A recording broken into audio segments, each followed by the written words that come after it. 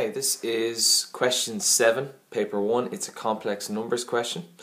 And it says complex numbers are used to describe the size and position of animated fictional characters and objects in computer games. In one interactive simulation game, the main character needs to change size and position in different ways. So there he is there.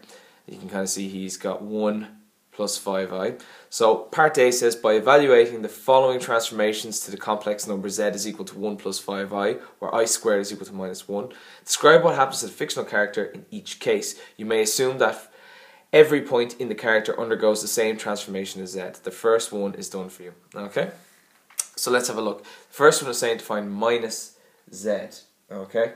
So minus z is going to be the original number multiplied by minus 1. Alright, so it's going to be minus 1 multiplied by 1 plus 5i, which is going to be minus 1 minus 5i. Alright, so first one here, minus 1 minus 5i.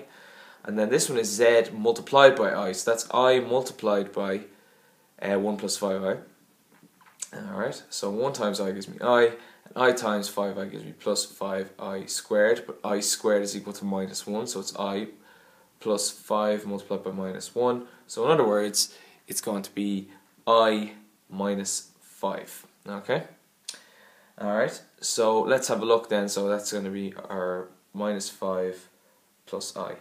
Alright, so let's have a look what's actually happening to our character. Okay, it was perfectly okay to draw the character to see what happens. So minus 1 is here, and minus 5i is here. So our character was going to get kind of sent this way. Alright, approximately. Okay. Alright, and what happens to him there is he has been translated under a central symmetry through the origin. So look, he was there, translated under central symmetry. Okay, so translated across the origin. Okay, and then it says minus 5 plus I. Let's have a look. Minus 5 is here, plus I is going to be here. So our character is kind of going to be lying sideways. Alright. So he's actually rotated 90 degrees anti-clockwise. So rotates 90 degrees anti-clockwise. Okay. There, that part B says to show the outline of the fictional character under each of the transformations defined in part A on the Argand diagram above. So really I should have drawn these guys a little bit more accurately, okay? But I didn't actually do the 4 plus 5i, so 4 is here, plus 5i is up here, so our character has shifted 3 units to the right, as they said to us. So this is going to be like this, and like that. Right, so apologies, let's go through this again, because I messed up basically. So I should have drawn these guys a little bit more accurately, and this is the guy for 4 plus 5i, 4 plus 5i, he shifted 1, 2, 3 units to the right, okay? So the next part says, some transformations require the examination of more than one point on the fictional character. By considering z and another point, describe what happens to the character under each of the following transformations. It says z4 is equal to 3z, so z4 is equal to 3 multiplied by z, which is 1 plus 5i, okay, which is going to equal 3 plus 15i, okay, z5 is equal to the conjugate of z, which is where you change the sign of the imaginary number, so it's 1 minus 5i. That one's fairly straightforward. And z6 is equal to 2 plus 2i times z, so it's 2 plus 2i multiplied by 1 plus 5i. So 2 times 2 times 1 is 2, 2 times 5i is 10i, 2i times 1 is plus 2i, and 2i times 5i is going to be plus 10i squared. Now remember, I squared changed to a minus 1. So you get 2 plus 12i minus 10, and you get minus 8 plus 12i. Okay, so that's what you're going to fill in for the evaluation. So this one was 3 plus 15i, this was 1 minus 5i, and this one was minus 8 plus 12i. Okay. So for this part here where you had to pick a second point, you needed to pick a second point from the character. So let's take this one here, 2, 0, so 2 plus 0i, and if I evaluate it the same way, multiplied by 3, I get 6 plus 0i, and the explanation is character enlarged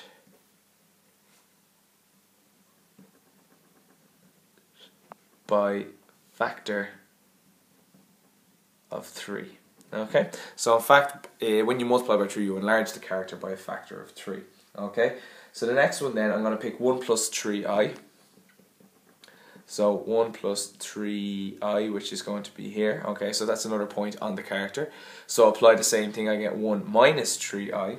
Alright, and axial symmetry in the real axis. So you get axial symmetry on the real, this guy here. Okay, so basically he gets flipped down here. Alright, so symmetry across the x-axis. Symmetry, sorry, not x-axis, symmetry across real axis.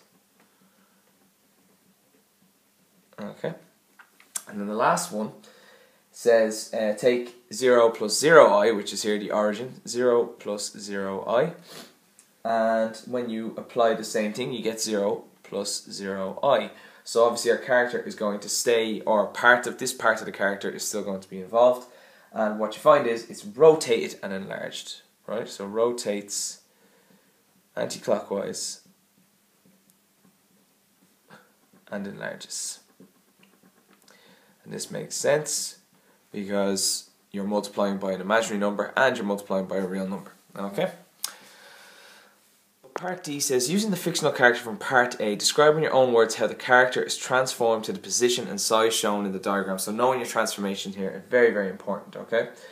So a few things happens to our character. He seems to rotate to the right or clockwise. He seems to be enlarged by a factor of 2 or 3, alright? Factor of 2. And he also goes up 6 units, alright? So what you need to do here is explain in your own words what has to happen, right? So he needs to rotate. So first, rotate by 90. Rotate clockwise by 90 degrees. Okay. Second thing is that he actually is going to move up, or he's going to enlarge by factor of 2. And if you want to know where I'm getting factor of 2 from, well, if you look, there's a gap of 2 between his legs here, and all of a sudden there's a gap of 4. So the gap has multiplied by 2, so that's how I know it enlarges. Enlarged factor by 2.